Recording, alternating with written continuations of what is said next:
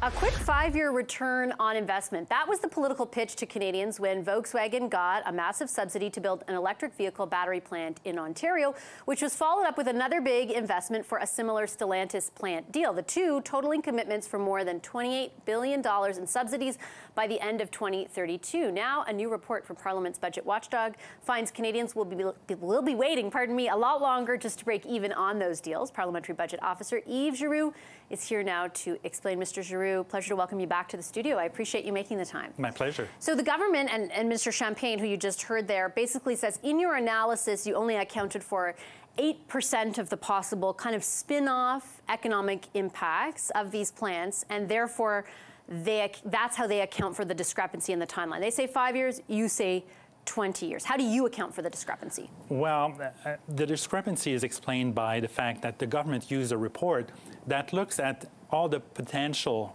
spin-offs from the investments or the subsidies for Stellantis and Volkswagen. And in that report, which was produced by the Trillium Network, it's estimated that because of this investment or subsidies, there will be a plethora of supply chain elements that will be Canadian-made. For example, mineral exploration, metals exploitation, EV assembly plants, electric vehicle assembly plants, that will be on top of the existing auto sector in the country, despite the fact that we're being told combustion engine cars will be phased out, will be replaced by EVs. But that report assumes that everything will be sourced in Canada.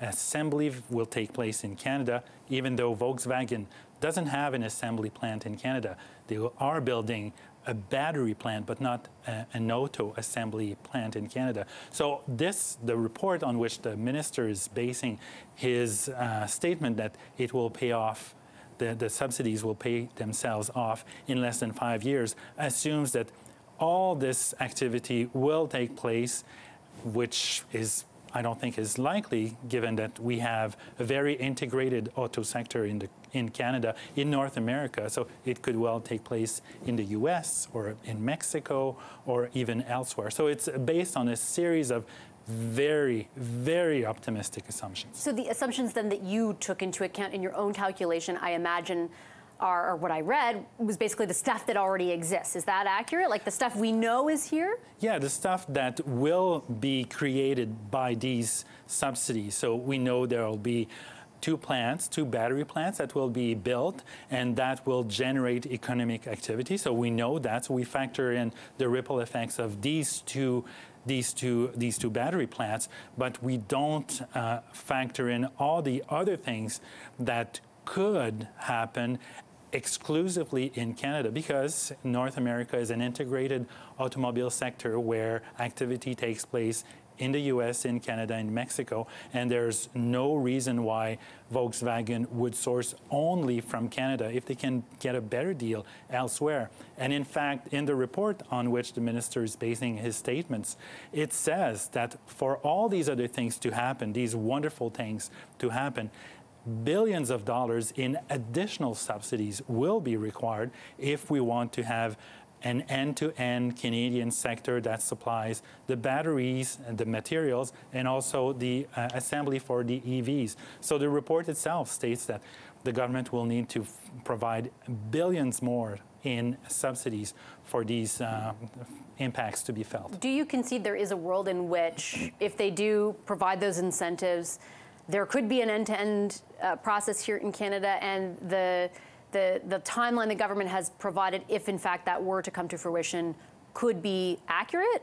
I don't think that's possible, because that would require extraordinary investments by private corporations in the span of just a few years to ramp up capacity. Like, for example, building an EV assembly plant, assembling the vehicles themselves. That can't happen overnight. It takes several years. And to my knowledge, Volkswagen doesn't have an assembly plant in Canada, and I haven't heard that there is any plan to make that happen.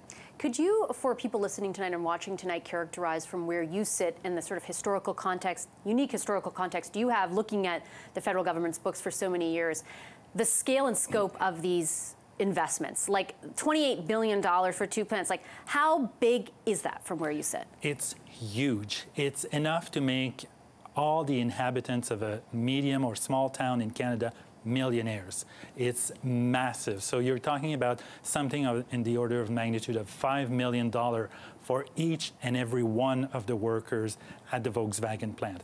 Granted, it's over a number of years, but it's on a level that's rarely been seen in Canada, the level of subsidies. But you do see that money being recouped over a 20-year period. Maybe worst case scenario, is that the way to say it? Or most accurate scenario from where you sit? I think that's still quite optimistic, because that would assume that both plants continue to run at full capacity more than 10 years after the federal subsidies have been eliminated or have stopped being paid. And that's quite strong in terms of assumptions, that in and of itself. Speaking of assumptions, because I have you here, I just wanted to ask you very quickly a broader question about the federal government's books. We're 6 months out from the last budget, and I think from a individual perspective, we're looking at the cost of living right now, interest rates, and the degree to which the economy is slowing, particularly with the latest GDP data out about the second quarter. Lots of economists are saying it might ground to a halt for a little while. The potential for a recession exists. What do you have a sense at this point of what the impact on federal revenues might be of that? Of the economy slowing down? Like how even if you don't have I know you likely don't have a number, but do you have a sense of whether it could be a large impact? Well, it could be a significant impact if it's a marked slowdown, but so far we have seen some contraction in the latest quarter for which data was available, but the labor market is still quite resilient, so it suggests that the impact on the federal finances is not expected to be dramatic. In fact, when the minister tabled her budget in April, she had factored in a significant slowdown of the Canadian economy. So what we have seen so far should not negatively affect the federal finances to a large extent, at least. There's also a big, and I know you're familiar with it, political conversation about fiscal responsibility. What is it? What does it entail? What do different political parties mean when they say it? The new president of the Treasury Board, Anita Anand, recently talked about, and this was in the budget as well, but $15 billion of savings, planned spending cut over 5 years. Can you characterize from your perspective how big of a chunk is that? Like, is that meaningful? It's meaningful, of course, when you're talking about $15 billion, but it averages about $3.5 billion per year, depending on the year at which you look. So it's not significant, like deep cuts.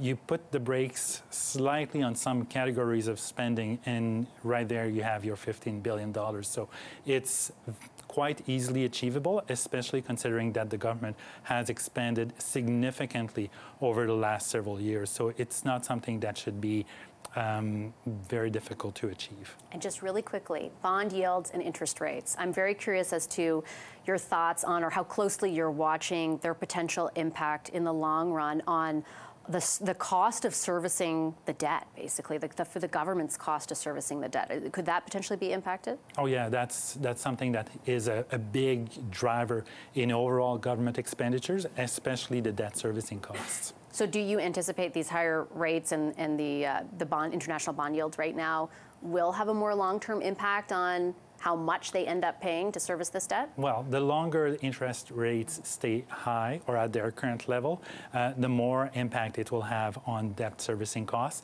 which have already doubled compared to a few years ago.